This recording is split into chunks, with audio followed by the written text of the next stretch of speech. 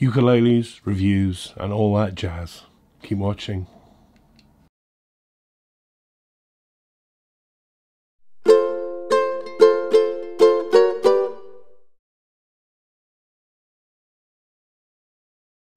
Yeah, hello, welcome back. It's GotAUkulele review day. As ever, summary video review to the full written review that you'll always find linked below each of these review videos. Back on the website, loads more information about the instrument, beginner's tips, festival guide, club guide, all that kind of stuff too. Plus all the other reviews are listed there as well with their scores. Sorry to not be with you last week, the voice is still going a little bit. But also down there in those links below this video, you'll find links where you can help out by chipping me a beer to help keep this site going. All that money goes back into this channel to get hold of instruments, not for me. They all get given away eventually or given to charity, because I don't take any money from the brands to do this like some reviewers do. I don't charge for reviews. They would be adverts. What's the point of that? So thank you very much to these people who've done that. It really keeps this site going. And you can also help me out by subscribing to the channel. Hit the bell symbol. You'll get notified of new stuff coming your way. Okay, yeah, all that jazz. A few weeks ago, I looked at an instrument for the first time from France.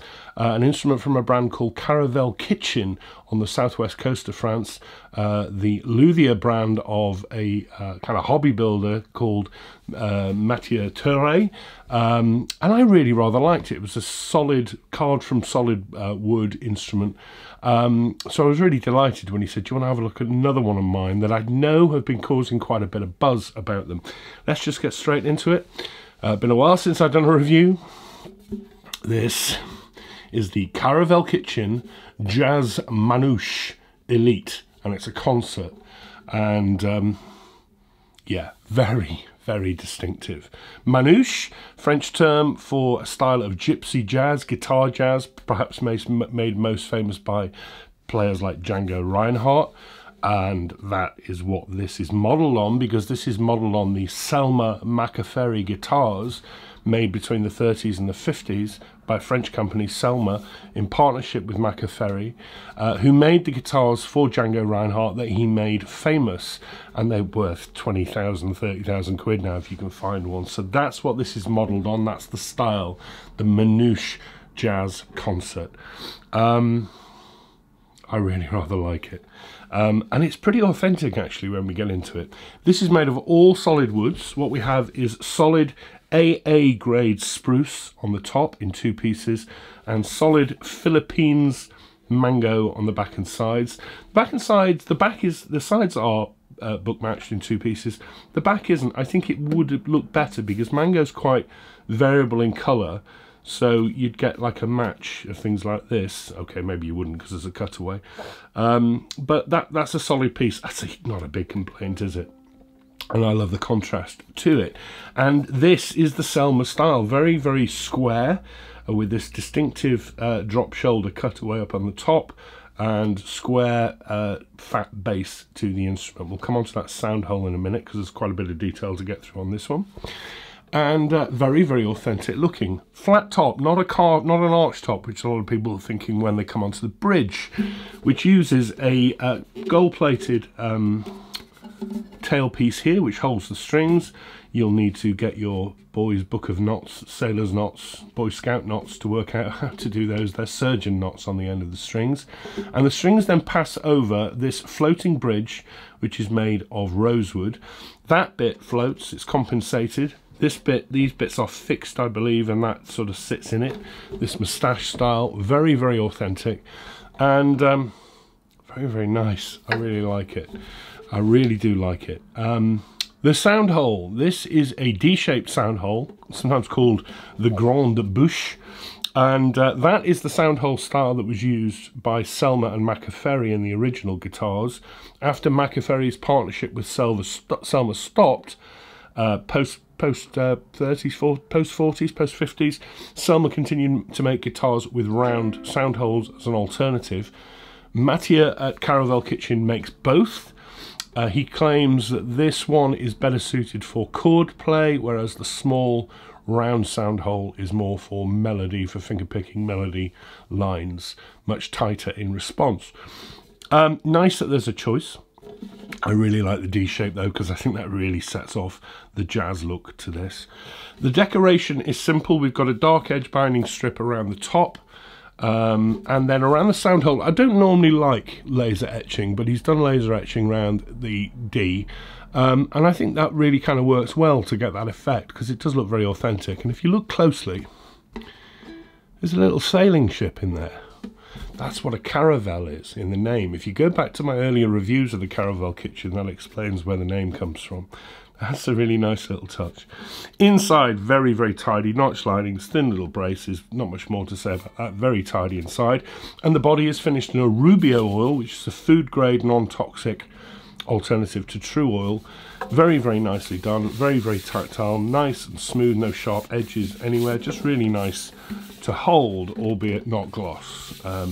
But nice. Very nice. The neck is made from kaya wood. There's a joint in the heel, very hard to see. Really nice carving down here, rather like that heel. And no joint up here that I can find. Fairly rounded on the back, and a fairly average nut width of 35mm 27 G2A. More on that nut in a moment, but still it's comfortable enough. The fingerboard is made of ebony. There's some colour variation in it, but I said long ago that I'm not going to get too fussy about that, because ebony's a scarce wood and we shouldn't be just throwing away bits of ebony just because they've got a bit of colour in them. But it is in very good condition.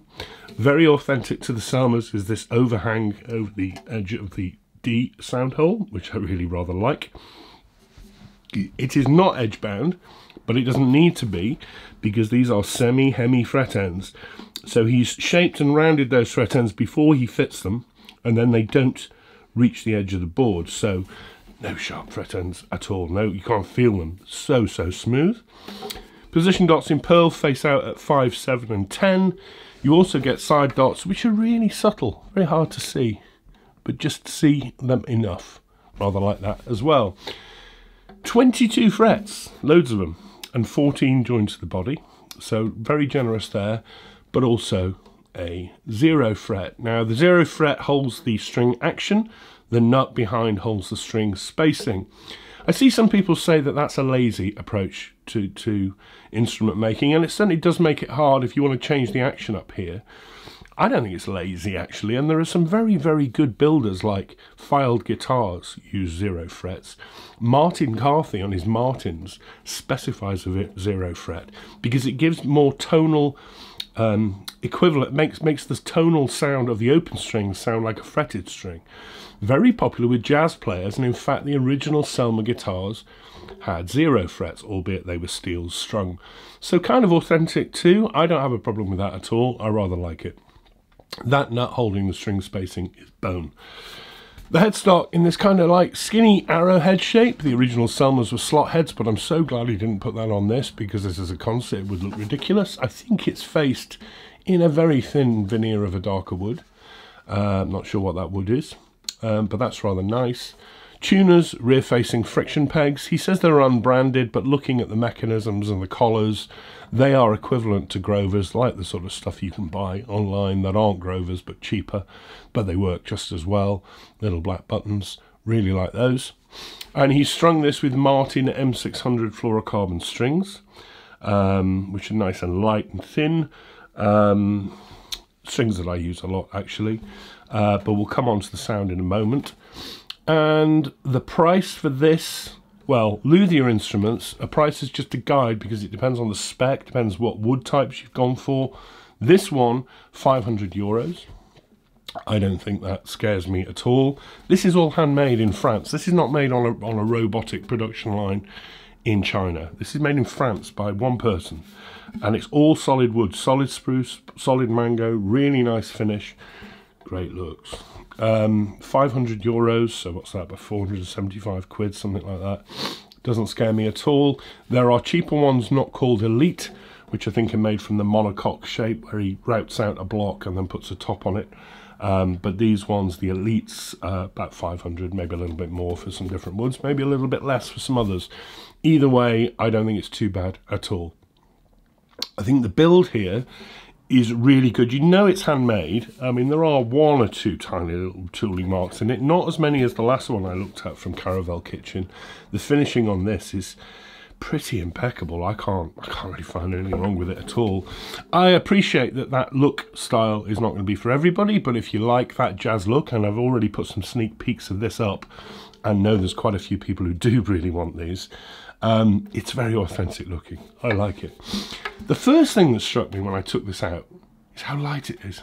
It is like there's nothing at all. 450 grams. It's like light as a feather. Thin and resonant. Good news. Let's have a play. I'm impressed so far. I've not really got any complaints.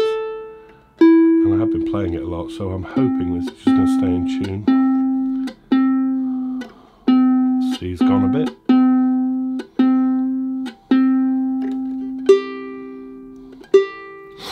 That's a bright sound. These are bright strings, I find. Volume, first of all. Wow. Really loud. God, it's got punch to it. Bang.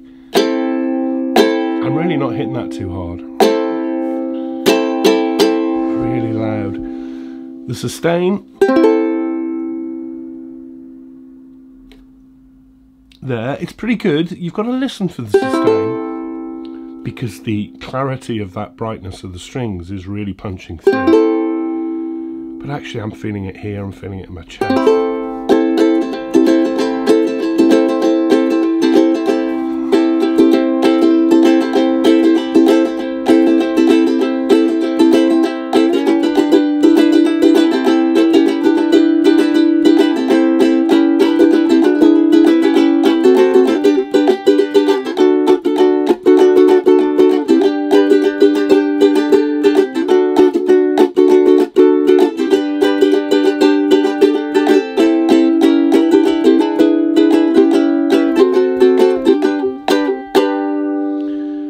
Quite staccato. I think that sustain is lower than I thought it was, but that's not a huge complaint, because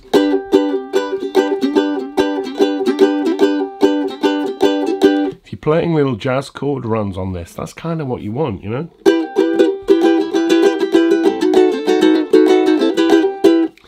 It is very bright spruce top, a very thin body top, a bit too bright for me personally. Purely a subjective thing. Mess around with strings, put Worth Browns on it or something like that, maybe even Aquilas. You're going to brighten it, mellow it up a bit. It's a little bit too zingy for me. Purely subjective, not a criticism, Matthew.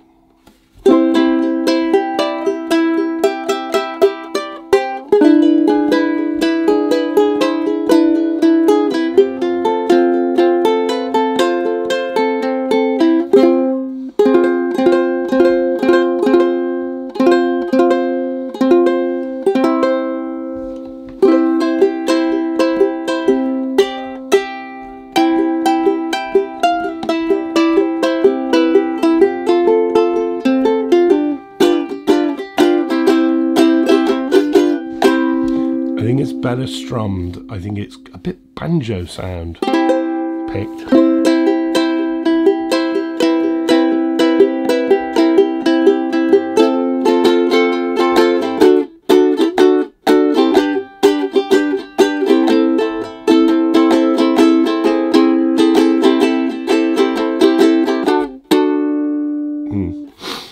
It plays really well. It's actually pretty comfortable to play. It's so light. That's got a great punch to it.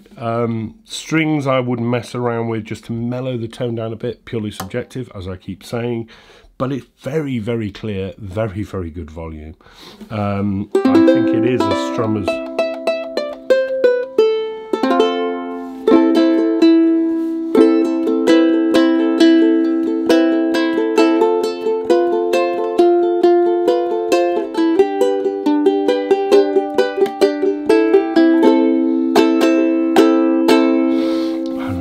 Actually, look at that.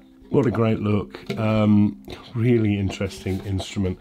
The Caravelle Kitchen Jazz Manouche Elite Concert. Solid spruce top, AA spruce top, solid mango back and sides in this Selma Macaferri look with the D shape. Sound hole also available with a round sound hole if you want a different sound and a slightly different look. 500 euros. I know people have been looking forward to me looking at this one. I think this is very, very different, and it's just really, it does sound great as well. Yeah, this gets a recommendation. This is just a hobby builder who's self-taught, and he comes up with stuff like that. I mean, that's just some very, very clever people about, aren't there? It makes me so jealous. I've got ham fists. I couldn't do anything like this. I really rather like that. Stop rambling, Barry. Right, okay, thank you very much for watching and your support. Sorry to miss you last week. I'm going to miss you next week as well, I'm afraid, because it is Mrs. GotAUkulele's birthday, and we are away for the weekend as a treat for her. I am then back, and I think I've got a run of about 5 or 6 that I've got to get through, and so it's going to be back to normal. The cold is still hanging around. I think loads of people around in this town have got it and are passing on back and forth to each other. Some people have had it for 6 weeks. Horrible stuff going around. But as you can tell, I'm not coughing through this one, so I got through it. Thank you for your support. Look after yourself in the week ahead and others, and I hope you take care. And I will see you in a couple of weeks. Bye-bye.